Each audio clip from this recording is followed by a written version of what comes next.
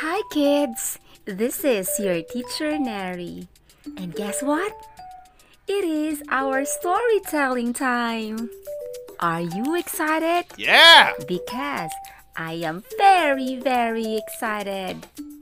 So if you are excited, please sit back, relax, and enjoy our story. Let's begin. What is the title of our story?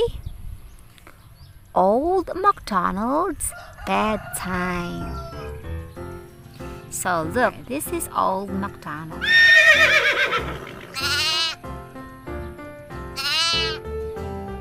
Okay. You may have heard of a farmer called Old MacDonald.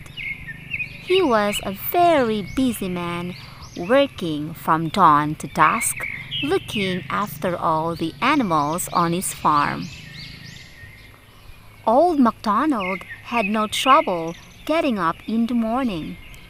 As the sun chased the last stars from the sky, Rufus, the rooster, would flap up onto the farm's house fence, open his beak wide, and call, "Cock-a-doodle-doo!"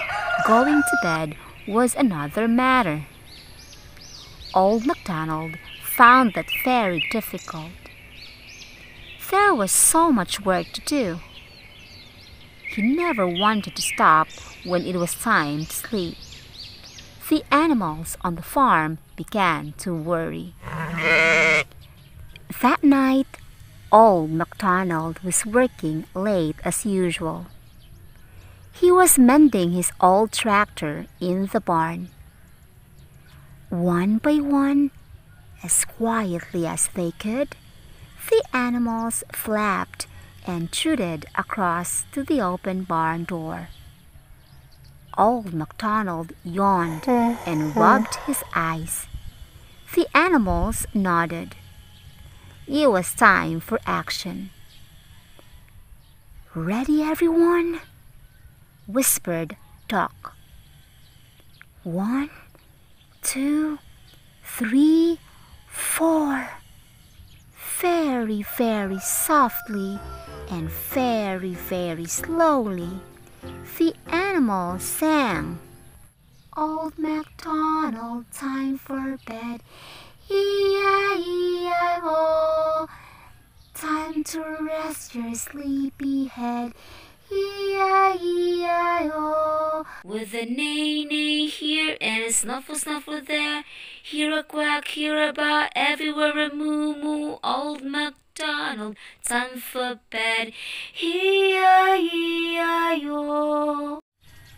Old MacDonald smiled. It was time for bed.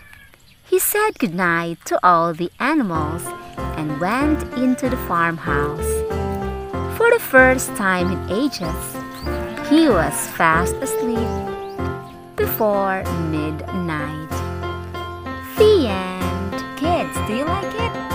If you do, watch our next reading time or story time videos. It's me again, Teacher Nhery, and wish you all good luck and have a great day. Bye! Thank you so much for watching this video. Please like and subscribe. Share this video with your friends. Don't forget to leave your comments down below. Once again, this is Teacher Nhery, and see you on my next video. Bye-bye!